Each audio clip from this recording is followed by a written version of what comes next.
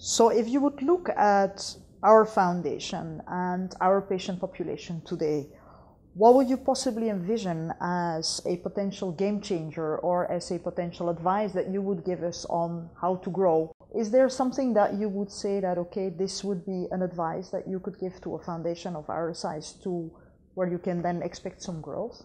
I think the thing that we've watched happen is the groups that didn't have registries realized that that was going to be a game changer for them to be able to consolidate the data and be able to partner in different ways with all different types of entities. And it just has, I think, streamlined the research process for all, for academic scientists, for industry to be interested in looking at a particular disease state. So the registry issue is paramount, and there's just fascinating, exciting work. I know that you all are working on one. That I think also just opens up the possibilities for that patient engagement and involvement piece. And I heard Sharon Terry from the Genetic Alliance speak this morning about how it takes research from being about the they to the us. And it's very exciting for patients to feel that they have a way to engage and advance the research and further the progress. So I think that is one area of great excitement.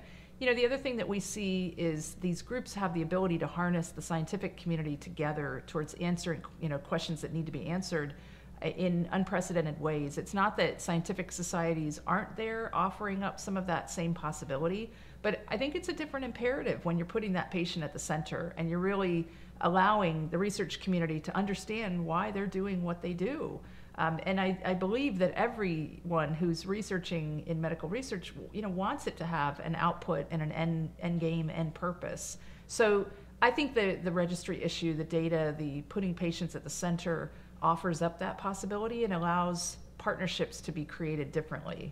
Yeah, we're for the moment, that we have set up the patient registry last year in June, and I'm really happy that you say that, because that is really something that I believe as well, to really become a partner in the community. If we have a sufficient number of patients also for clinical trials, the way to R&D. So we hope that that will help a lot and that our patients trust us sufficiently to enroll into this registry. Well, and you also want the patient community engaged so that it's raising the profile of that research, and it's really putting this imperative out there that this is something that's impacting people every day, that it has real implications for them. So I just think the power of that, it cannot be underestimated.